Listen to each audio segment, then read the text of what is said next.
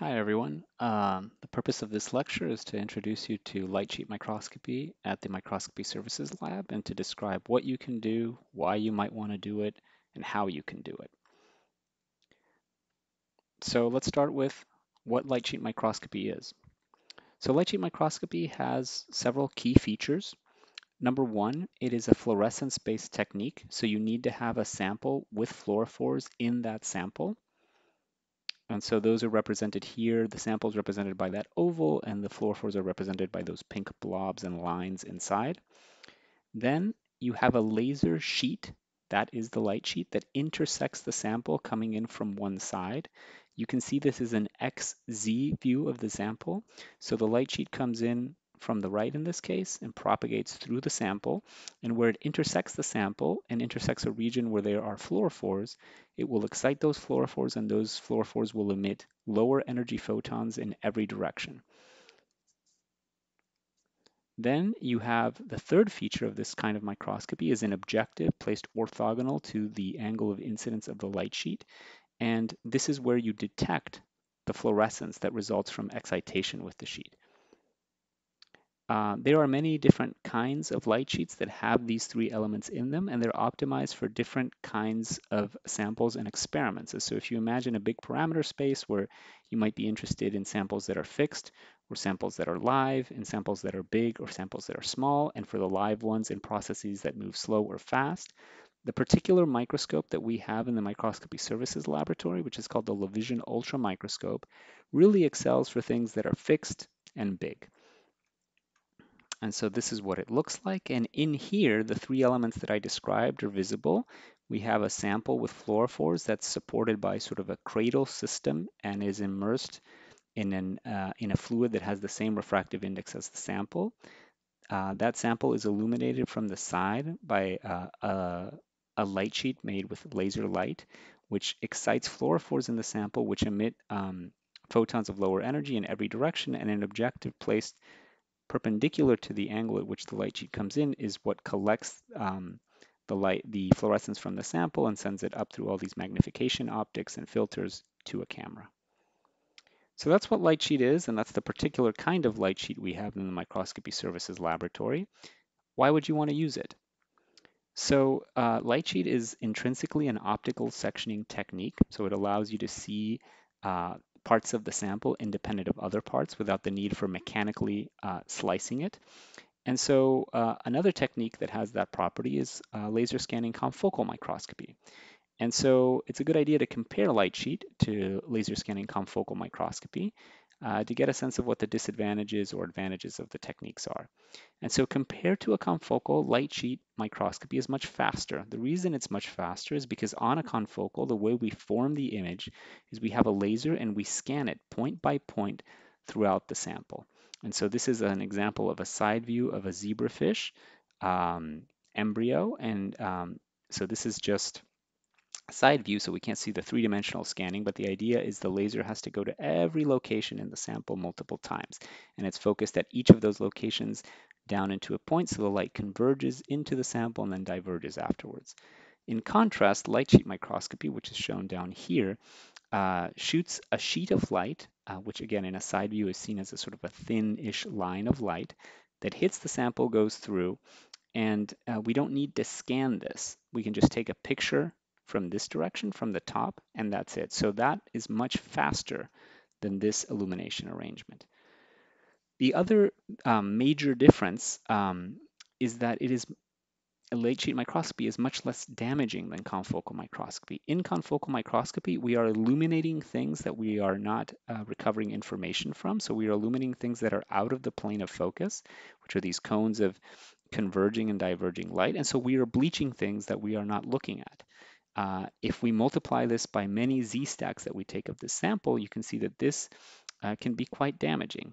In contrast, in light sheet microscopy, we are only illuminating the region that we are actually imaging, and so photo damage is significantly less. So that's why you might want to use light sheet microscopy, because it is faster and it doesn't damage things as much. So how do you execute this kind of microscopy? So this is what I'm going to spend most of the rest of my talk discussing. all of what I'm going to discuss, or the overwhelming majority of what I will discuss, I've made a guide to using the particular instrument we have. It's called Ultramicroscope 2, a user guide, not a very original name. And that is available for free, both on PubMed and as a PDF in the Carolina Digital Repository. And I have the links up here if you want to take a look at them. But if you really just Google this, Ultramicroscope 2, a user guide, you will find it. So everything I'm going to discuss, or almost everything really, is in those guides. So let's say you want to do this kind of microscopy, or you think you want to do it. So what are the requirements? What are sort of the basic things that you need before you can even really get into the nuts and bolts of how to do it? So the first thing you need is a biological question at the right scale. And so what do I mean by that? So the key question to determine whether you have a biological question at the right scale is to think about the objects you care about, and not so much their size as their spacing. So how far apart, on average, are the things that you study? And again, how far apart they are on average is more important than the actual size of those objects, as you'll see in an example that I'll use to illustrate this in a moment. So let's say, for example, that you are interested in labeled axons. So let's say you study some aspect of neuroscience and you want to see how axons traverse a rodent brain. Uh, Axons can be labeled with fluorophores, and they're very small. So the diameter of a typical axon is maybe zero point 0.2 microns inside the mouse brain. And so this is actually much smaller than the resolution limit of this microscope, which in the best case scenario is about a micron in the XY dimension and about 5 microns in the Z dimension. So this is smaller. This is smaller than the resolution limit of the microscope, and the resolution limit of this microscope is significantly worse than that of a confocal. However, that doesn't mean that you can't see an axon. You can, but they look bigger. And this is because the microscope, any microscope really, when it takes an image, it blurs sort of the image is a blurred version of the object according to certain laws of physics that depend on the lenses and the wavelengths of light involved. And so you can see labeled axons, it's just they look bigger. And so this really isn't that much of a problem until you have two axons that are close together. So if you really want to trace axons and see where axon 1 and B go, this is a problem because you don't know if you have a situation like this or a situation like this. And to really distinguish these, you need to bring in other criteria like, oh, is this one brighter, or axons tend not to make these turns, or you have to really bring in more information. So if your axons are this close together, and you really care about tracing them, this is not going to be the technique that does it. However, if on average your axons are farther apart, then there is no problem tracing them. So this is why I say that the spacing of the objects that you care about is much more important than the size of those objects when deciding whether this technique will provide you with useful information. So let's discuss some examples of questions that are good questions for the ultramicroscope that are the correct scale. And so one sort of general family of question is locating cells of interest in large pieces of tissue. So this could be, for example, activated cells in a brain. It could be metastatic cells in an organ. It could be immune cells in a lung. Any kind of question where you are searching for a few cells in a very large structure is a good question for the ultramicroscope. Another kind of question that's almost ideally suited to this microscope is the analysis of vasculature. So the smallest blood vessels are typically a few microns in diameter, and they're typically spaced tens of microns apart from each other. And so that scale is perfectly within the limits of this microscope, and analyzing vasculature is something that which this microscope is almost ideally suited to do. Another example of something of the correct scale is the one we were discussing before. Tracing sparsely labeled axons in the brain is possible with this technique. Even though the axons are small, we can still see them, and if there is sparse labeling, there is little chance that they might cross with axons from another neuron, and so we can trace them appropriately. In contrast, questions that are at the incorrect scale for this kind of microscope, or any kind of question that involves discerning the subcellular details, for example, where are the mitochondria inside cells in a particular organ, you are just not going to be able to do that with this technique. Another thing that will not work is counting every cell in a very densely packed tissue, because if you are trying to count every cell, what matters is not so much the size of every cell, but rather how far apart they are from each other. And so if they're immediately adjacent to each other, we won't be able to distinguish groups of cells from really big cells. And so we won't be able to do this precisely. Finally, another example of a question that's at an incorrect scale is tracing individual axons in densely labeled samples, where the probability that the axons will come close together and therefore um, not be distinguishable due to the resolution limitations of the microscope will make that question intractable with this system. Okay, so that's the first requirement. You need a question at the right biological scale. The second requirement is that the sample has to be transparent. We're talking about very big samples. Some of the things that have thrown out there are sort of rodent organs like brains or lungs or maybe even kidneys. Those things are several millimeters or up to even a centimeter in size along at least one of their dimensions. And so we know most biological samples of that size simply are not transparent. And so if something is not transparent, you can't get light into and out of it effectively, and you can't do microscopy. So we need to execute a series of chemical steps to take things that are not transparent and make them transparent. And so these methods are generally called clearing methods. And there's been an explosion of these methods in the last maybe 15 years or so. And so there are different families of these methods, and you know, the original papers that describe these methods, and even the papers that describe these methods now, they always have a figure that looks like this, sort of the magic trick figure where there is an organ before and after clearing, and voila, after clearing you can actually see through the organ to a greater or lesser degree. And so there are different families of these methods based on different chemistries. Some, like the one exemplified here, is based on some hydrogel um, modifications. Others are based on organic solvents that that dehydrate the sample and remove all the lipids. And others are based on cocktails of urea and detergent, like the cubic methods illustrated here. If you're new to this field and you just want a quick primer that's a little bit out of date, but still it gives you sort of the basic idea of what to think about, I wrote a small sort of review about this. It's called The Beginner's Guide to Tissue Clearing, and you're more than welcome to check that out. And it outlines the very basic things you need to think about when you're trying to figure out what clearing method would be most appropriate for your biological problem. And so there are a few key questions you need to think about when deciding on which clearing method you want to use. The first is, how big is your sample? The next is whether you need to stain lipids, and if you do, you will probably be out of luck if you answered big to the first question. And the final question is whether you need immunostaining, or you're going to use fluorophores that were already embedded in the sample by the time the animal that had the tissue that you cleared was killed. For example, because it expressed it endogenously genetically, or because you injected something fluorescent. So if that's not the case and you actually want to do immunostaining, that's a key question that will steer you towards certain clearing methods. And so at MSL, the best answer has usually been the clearing method called iDisco Plus, because samples are usually big. They're several millimeters in diameter.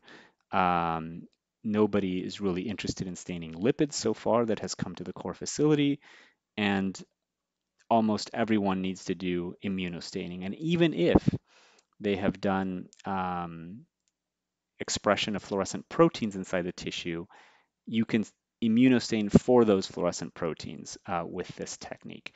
And so this technique has been around for a while. There's a good source of information at idisco.info. There's sort of very detailed protocols there, examples, links to papers that have used this, as well as lists of validated antibodies. And I'm quite friendly with the people who made this because I was involved in sort of the original version of this. And I can also kind of put you in touch with those folks if you have specific questions about the method that we can't resolve at UNC. So what does the workflow look like for this kind of microscopy? So how do you go from sample to data? And so the very first step, as you can imagine, is to prepare the sample.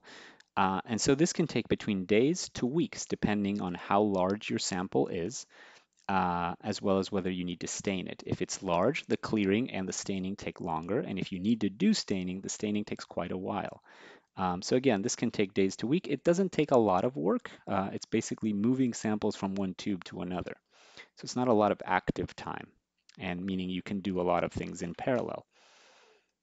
Then there's the step of mounting the samples. So the way these samples are immersed in the microscope, there are no cover slips or slides. So instead, the sample is held from the side by a little screw, and just putting samples into this kind of contraption requires a little bit of manual skill and some sort of artisanal adjustments. And so this typically takes minutes, but for very complicated samples, uh, it can take a lot of sort of thinking and careful, again, sort of artisanal adjustments to make this doable.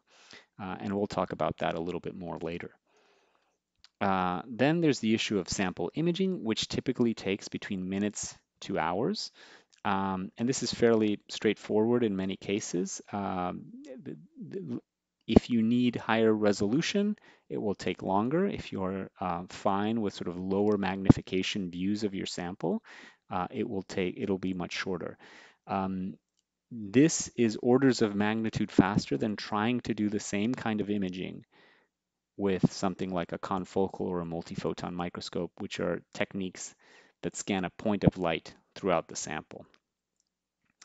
Once we have the data, we need to visualize it. And so visualization is something that's really fast with some of the software tools that are out and even free right now. And so it can take, for just some very simple visualization, it could take minutes or tens of minutes to just look at the data or even make a simple movie. Data analysis, this can take between hours to months or even infinity, because some analyses that you might want to do, there might not be a way to do them, and we'll discuss that later in this talk as well. Now, from the moment you start imaging, all the way through to the end of the analysis, you're going to have a data management problem because data sets are on the order of tens to thousands of gigabytes, and so you're going to need to move that data, store that data, and back up that data. And so you're going to have a huge problem that if you don't think of in advance is going to cause you all sorts of headaches down the road. Okay, so let's talk about what you can do before, during, and after imaging to make your life a little bit easier. So before imaging, one thing that you should keep in mind is that you should trim your sample based on your biology. So what do I mean by this? I'm going to give the example of the brain again because I like the brain. I'm a neuroscientist by training, and so it's just a sort of a very easy thing for me to pull up and use as an illustration. So let's say you're studying neurons whose soma is in one side of the brain, and these neurons project all over the brain. So if you're interested in this and your question is how do these neurons project all over the brain, or rather where they project all over the brain, you need the entire brain because else you won't know where they project. But if you already know that these neurons only project to one side of the brain, then you don't need to clear and immunostain the other side. The same goes if you know that certain parts of the brain are not where these neurons go, and so on and so forth. And so why would you do this? If you can get images from the whole brain, why would you bother getting images from less?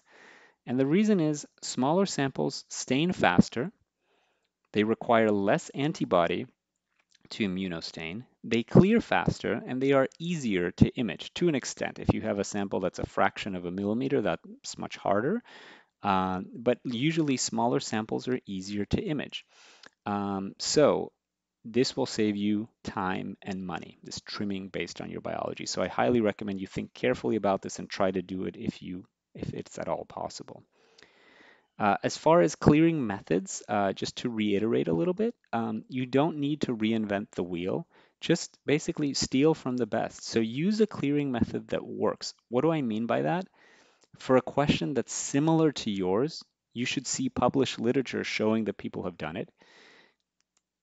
There should be papers not just from the lab that created it. Everything works in the lab with the postdoc that spent 3 years creating a method. What you want is for this to work in a random lab that you've never heard of, that actually is not next to the lab that created it, and where that's a good evidence that something works, that some other lab that's not where the method was developed can use it with minimal fuss. And then you want a method that doesn't require fancy equipment or a lot of fine tweaking and expensive reagents. Again, in the microscopy services lab, these conditions have been met by the iDisco Plus technique, and we've seen very good results on brains, kidneys, liver, hearts, embryos, intestine, cochleas, and a bunch of other stuff. So we're not married to this technique. If you come up with something else that you feel is a better fit for your biology, we can almost certainly image it. The only exception are things that require solvents that are very toxic, like BABB. But I haven't yet to encounter a technique where we can't find a workaround to image it. So really, um, pretty much anything you can come up with, we will probably be able to image. So let me give you an example of this. So this is an example of data that was acquired in the microscopy services lab by Amanda Ziegler, who is in the Blixlager lab at NCSU, and I believe now she's starting her own lab. And so this is staining of glia in pig intestine. This was the clearing and the immunostaining were performed with iDisco Plus, and this is the result of the imaging, or just a short video illustrating the imaging that was done in the light sheet in our core facility. So I'm going to start this. And so what you can see, these are the planes that were imaged on the microscope. Then from those planes, we can reconstruct the structure in 3 dimensions, reslice it in an orthogonal dimension, carve out certain areas of interest, like a villi or this sort of plexus here, and then highlight them in different colors. We can also make measurements in those regions, as well as virtually dissect them, which this video doesn't show, but those are things that we can do with the analysis and visualization software that we have. Okay, so what other things should you keep in mind as far as sample preparation goes that will make your life easier as you move through the workflow? If you are immunolabeling, which most people are, or even if you are labeling some other way where you're injecting a fluorophore, far red is better. So why is it better? So this is an example of 3 mouse embryos that were labeled with antibodies that recognize nerves, particular nerves in these animals.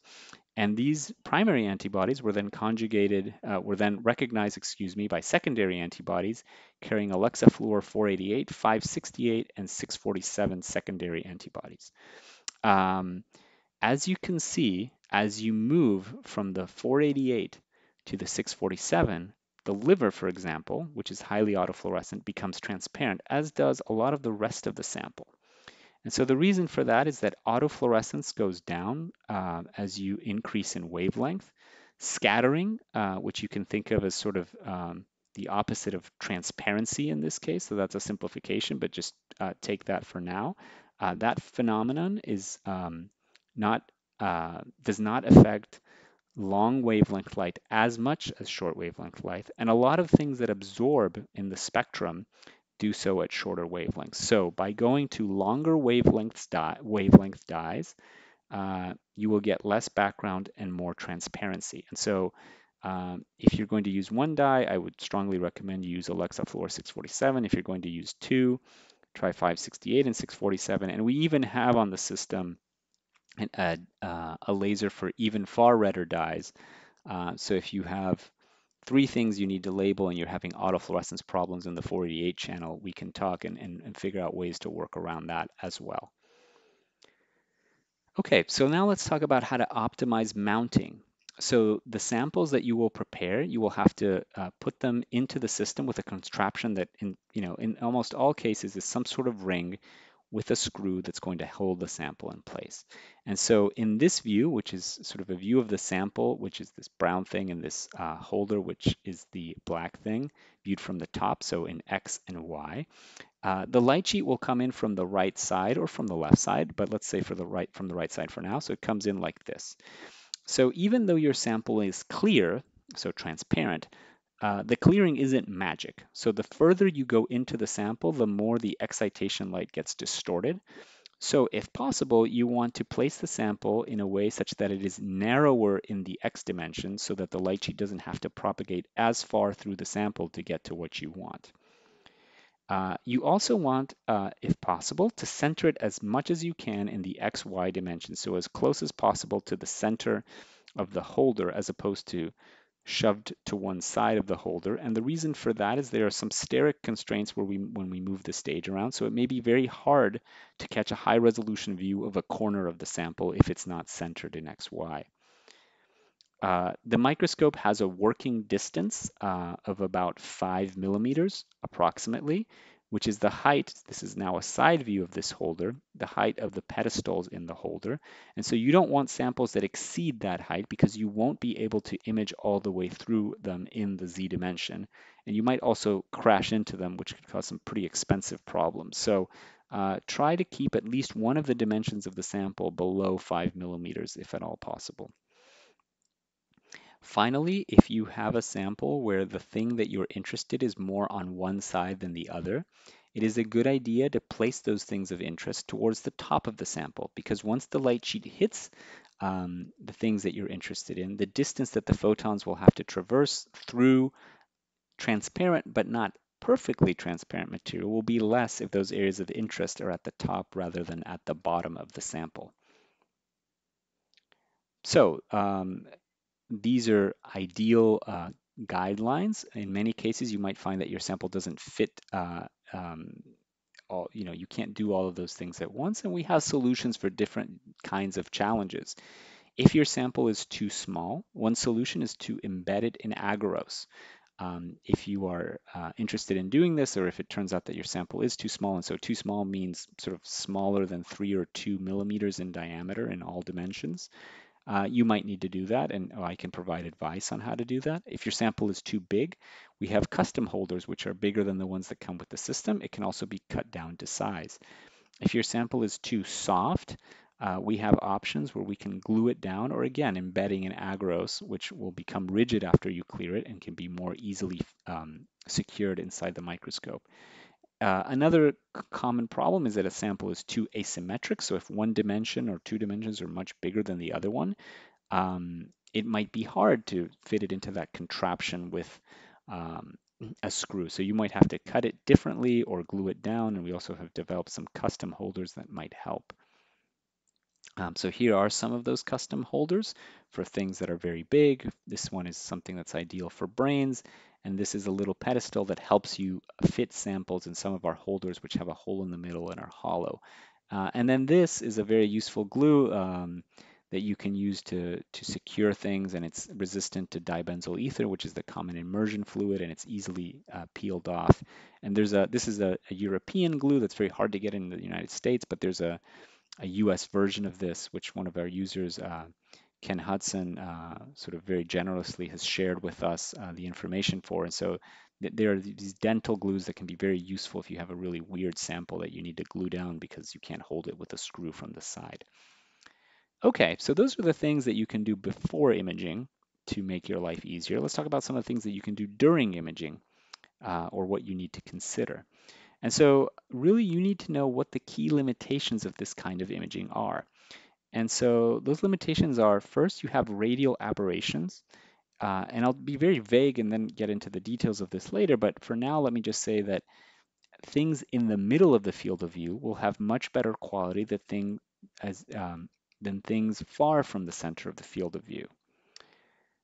Second, you have an issue with light propagation. If you're using a light sheet from one side, the farther you go through the sample, the worse it will look.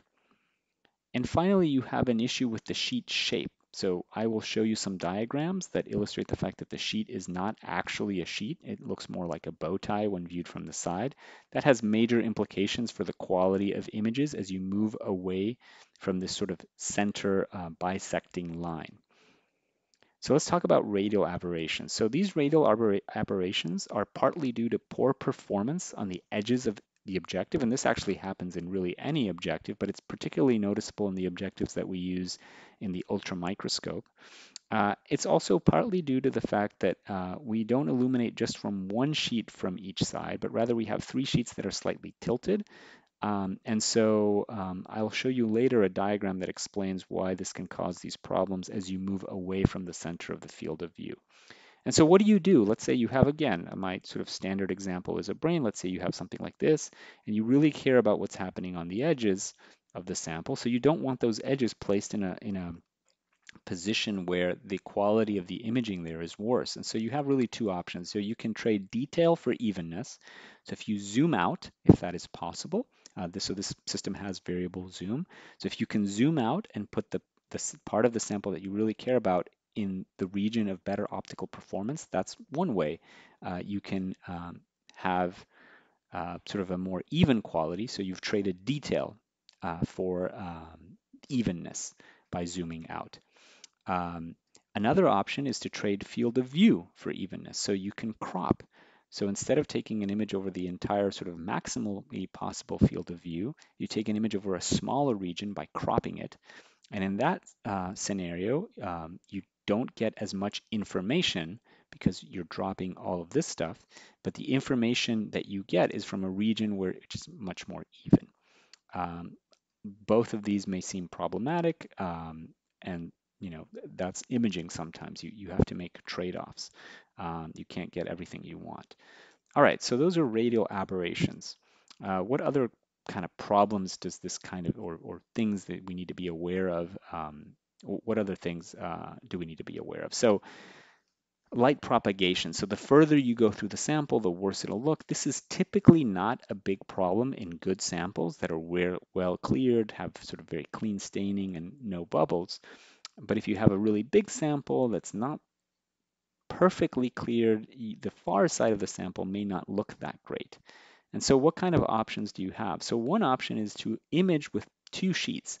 So you can take an image with one sheet from one side, then take another image with a sheet from another side and merge them together by taking the left side from the image illuminated with the left light sheet and the right side from the image illuminated with the right light sheet, and then merge them by interpolating in a small region in the middle. Um, so that's a solution to that conundrum, and I'll show you an example of that. Finally, we have the issue of sheet shape. And so what that does is it makes it so that the middle has high quality, but as you move away from this, the quality deteriorates significantly. And this is a major problem, not just in the XY dimension, but particularly in the Z dimension, as I'll show you in a moment. And it's a bigger problem at lower magnification. The reason is at lower magnification, we get more of this sort of edge that has all these problems, whereas if we zoom in and only look at this part, we are looking at a region where the light sheet has sort of better optical quality. Um, because, and this maybe should make more explicit, um, the light sheet exists independently of the detection optics. So if we zoom in, we don't change the light sheet, we just change what part of the light sheet we're looking at, and we're looking at a sort of higher quality region. And so let's look at this in a little bit more detail. So what is this business of sheet shape? It's related to a parameter called numerical aperture, or NA. And so here what we have in this diagram is an object, which I've made in purple. This is an XZ view of the object. So the light sheet is coming in, and in this case, let's assume from the right side. And we have what's called a high NA sheet. So this parameter in this light sheet is very high. And the characteristics of this high NA sheet are that the waist of the sheet, so this part where it narrows, is very tight, but the Z resolution is very uneven across the field of view, meaning that tight waist flares out very dramatically as we get away from the center. And because we're in the Z dimension, having this entire area being illuminated instead of a very small and tight region means that the Z resolution will deteriorate when this is thicker. Finally, this is for reasons that are not super important right now. High NA sheets, because of the way the optics are constructed, are much brighter than the alternative, which I'll show here, are low NA sheets. So in a low NA sheet, if you lower this numerical aperture parameter, what you have is a sheet that is much thicker, as you can see here, but it is much more even. So the Z resolution of something like this is worse than the Z resolution here, but it is more even across the field of view, and on the edges it is better than here. Because of the way that this sheet gets constructed, it is much dimmer than this one, but that can be compensated for with either exposure or laser power or both.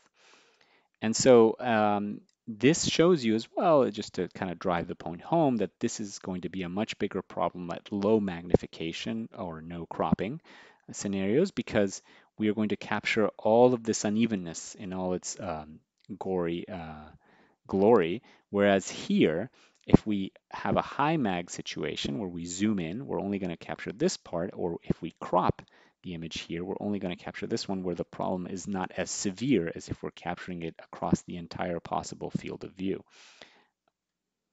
Okay, so this bow tie is meant to represent that shape of the sheet in Z. And so what are the options? What can we do given that we need to deal with this problem?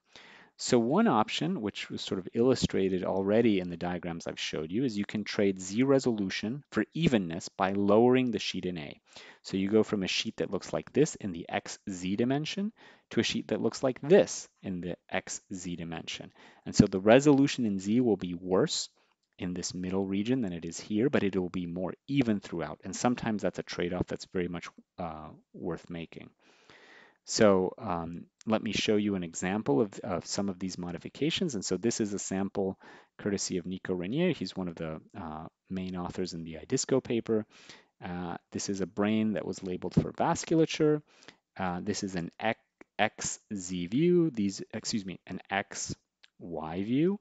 This is an XZ view, and this is a YZ view of the sample. And so these lateral views are taken by cutting the sample along these yellow lines and looking at them from the side.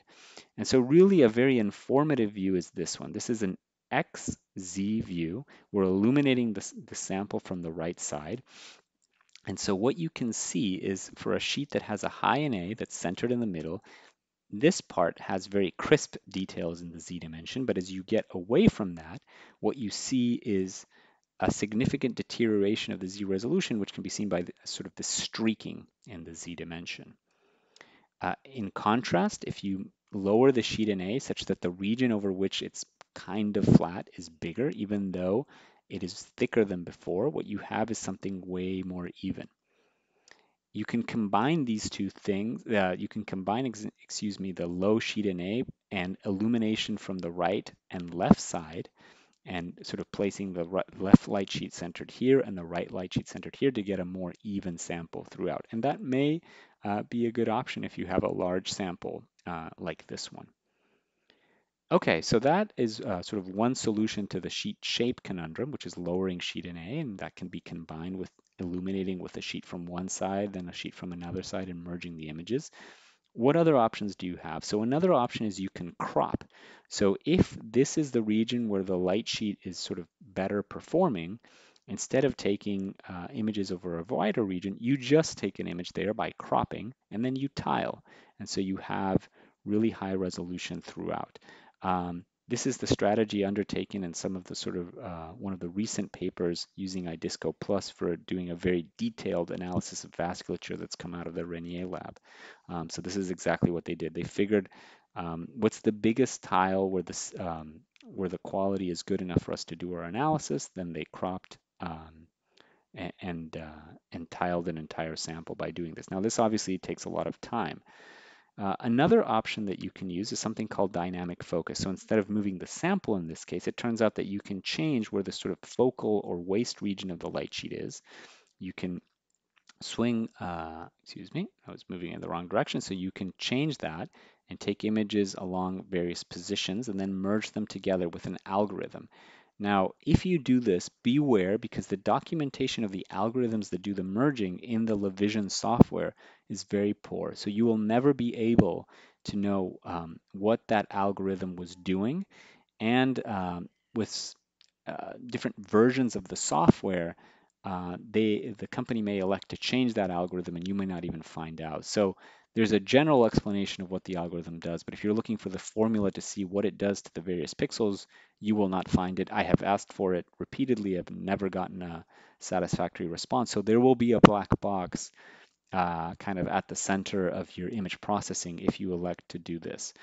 You can also, on our system, elect to gather the raw data for these dynamic focused images and then run them through your own algorithm. And so there you'll have full control of what is happening, but that will lead to a massive increase in the size of the data sets, which might be worth it for you.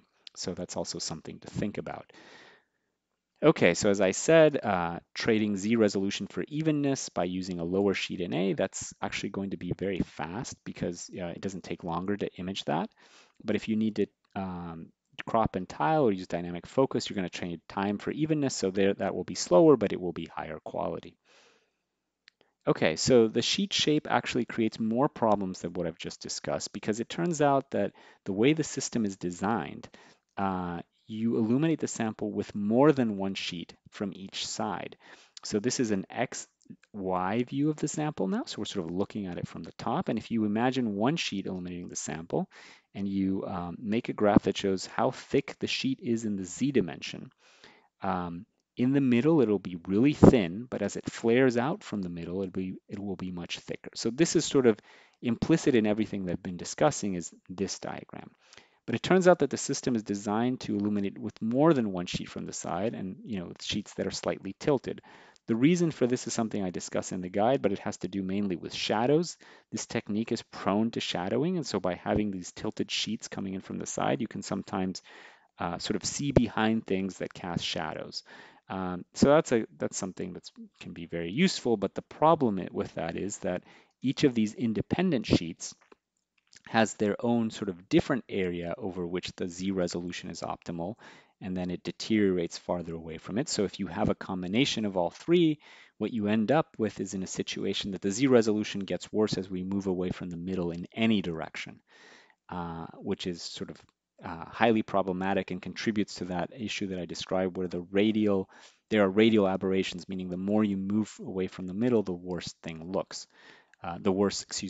look. So let me show you an example of how we might, kind of integrate all of this information, try and find the best settings by paying a significant price and time. So what you're going to see here on the top row are single XY planes from the center of Z stacks acquired with different settings. So this is sort of the data set that we acquired, and this blue plane represents the single XY plane from that stack that I'm showing you here. Down on this part of the image, what you see is our XZ views of Z stacks maximum projected in Y. So it's a cutout in the XZ dimension where I've done a little bit of projecting in Y and made a maximum intensity projection, so you can see it here. So it's a cut of the sample along a different plane. And so this is the sort of the first set of conditions under which I've done this, which is 3 sheets from the right with a very high sheet in A represented by these sort of very narrow bow tie. And then I've taken a cut in the middle shown like this, and this is what you see. So the center in the X dimension, things are very crisp, but as you move away from the center, they look very blurry, as we would expect from a high NA light sheet that's very narrow. If we now expand the numerical aperture of the light sheet such that it is much wider, what you can see if you look at it from the XZ dimension is that now the center doesn't look as good. It's wider, but the resolution is way more even across the field of view, as again we would expect. If you now use 2 light sheets, one from the right and one from the left, we can see that things are even more even because we are coming in from each side with sheets that actually have a slightly higher NA, so they have a slightly higher resolution, which you can see here. If you look closely, you'll see that these features have sort of better resolution in the Z dimension. They're crisper than these. So what else? What other things can we do? And by the way, this going from here to here really didn't pay a price in time, which is this delta t. Whereas going to this did pay a price. Now it's taking 2.2 times longer.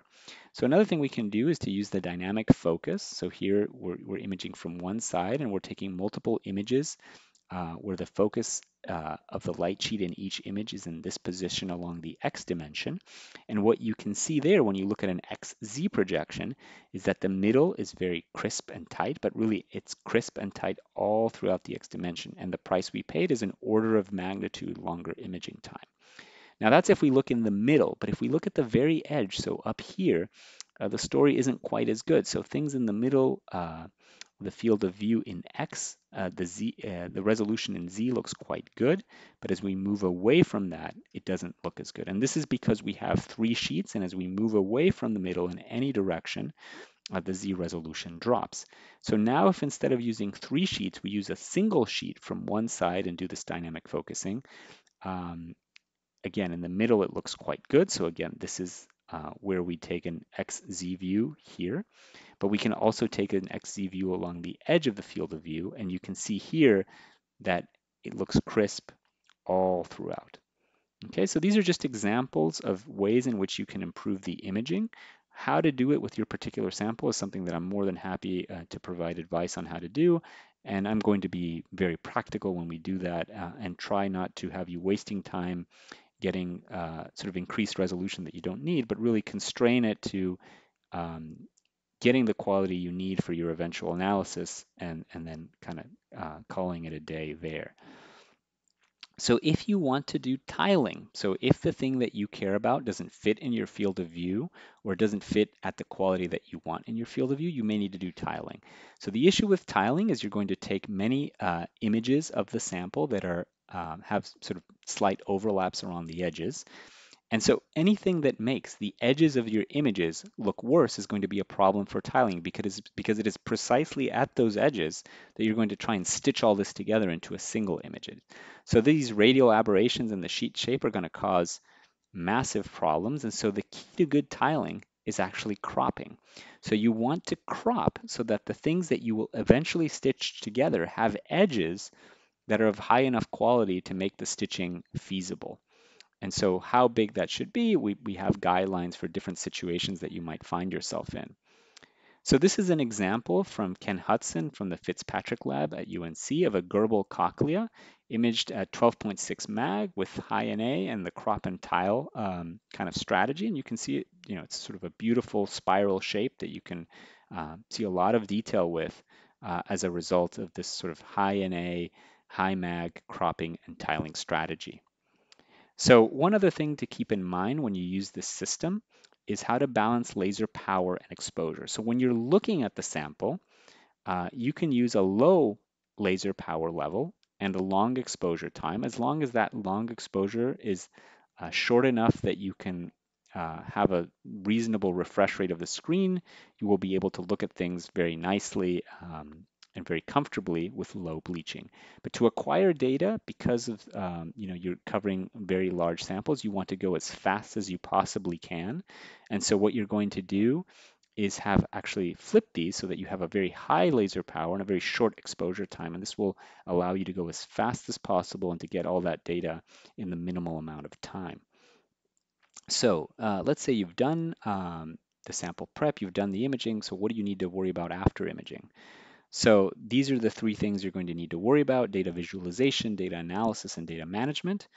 And so let's talk first about data management. And so to move the data around, there's sort of a slow option and a faster option that costs you more money. Let's talk about the slow option first.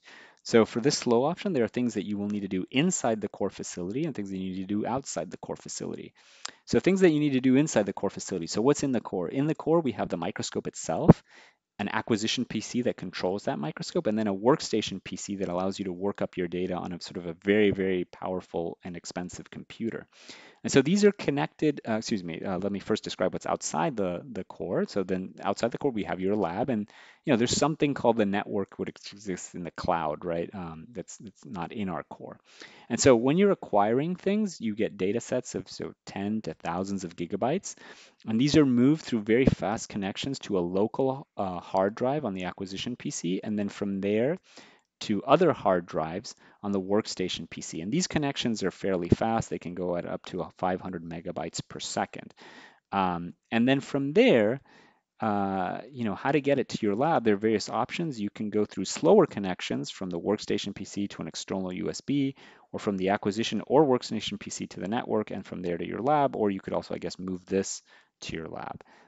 But that's going to be slow. And so for very large data sets, this ends up being rate limiting. You spend so much time moving data that you end up losing a lot of time and money. And so For labs that have routinely data sets that have 100 gigabytes or more, there's a faster option, which costs a little bit of money because you need to buy some hard drives and some hardware that will allow you to plug those hard drives in and out of various computers.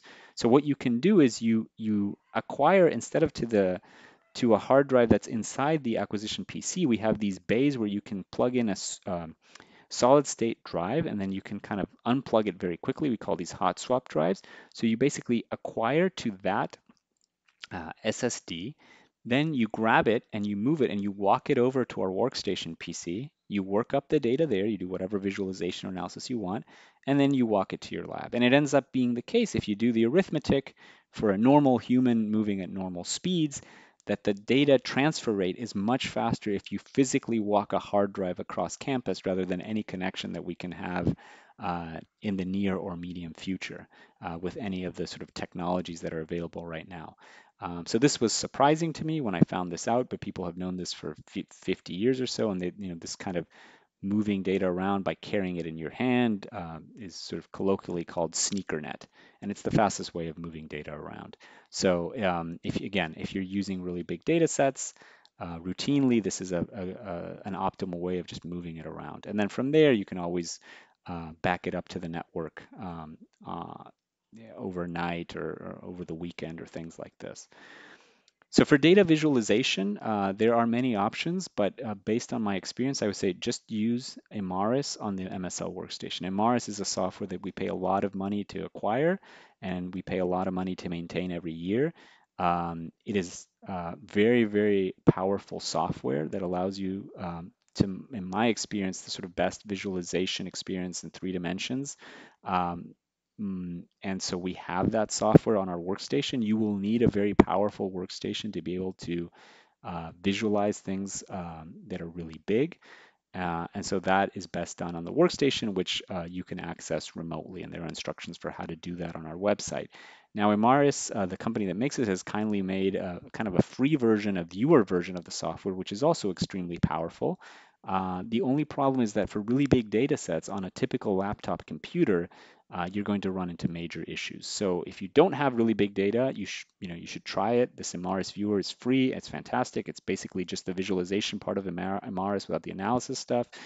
But if you have light sheet data sets, it's probably not going to cut it unless you have an amazing laptop or an amazing desktop somewhere in the lab or at home. Okay, so that's data visualization. So now let's talk about data analysis. And so when you talk about data analysis, there's a bunch of things that you need to think about. The first is a conceptual issue, which is what should you measure?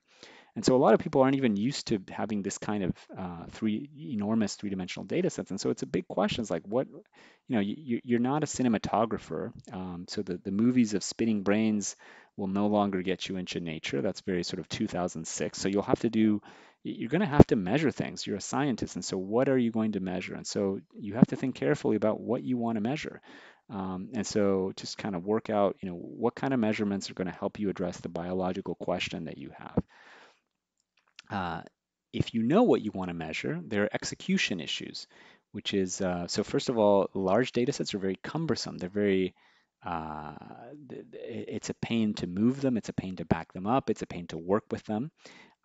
So even if there's an algorithm available, you may need a very powerful computer just to be able to run it on your data or just to visualize your data. Uh, and the other issue is that algorithms are not always available. So you may know what you want to measure, but it may not be possible with software tools that are available commercially. Um, so you may need to, get some custom script in MATLAB or Python on a Linux machine up and running.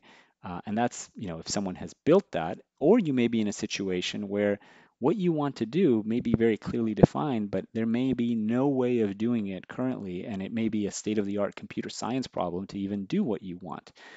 In which case you may need to collaborate with a computer scientist to address your problem. This is really the bottleneck. So the clearing problem has been mostly solved for most tissues that you will look at. The imaging is really not that hard. There are caveats, but we know pretty well how to get around imaging issues and how to get good quality data. Uh, the data sets are big, but they're not insane. So you can store it and move it around. But the issue of what to measure and how to measure it, for almost every project, this is where most of the heavy lifting occurs. So I would suggest that if you have a question that may be addressable by this kind of microscopy, you start thinking as early as possible in terms of metrics. What do you want to measure? How are you going to extract information from this that goes beyond the sort of simply sort of qualitative things? And you know, what algorithms are you going to use to study it? So I hope that was useful. Please contact the lab if you think this kind of microscopy would be useful for your research, and I would be happy to talk to you in more detail about your project.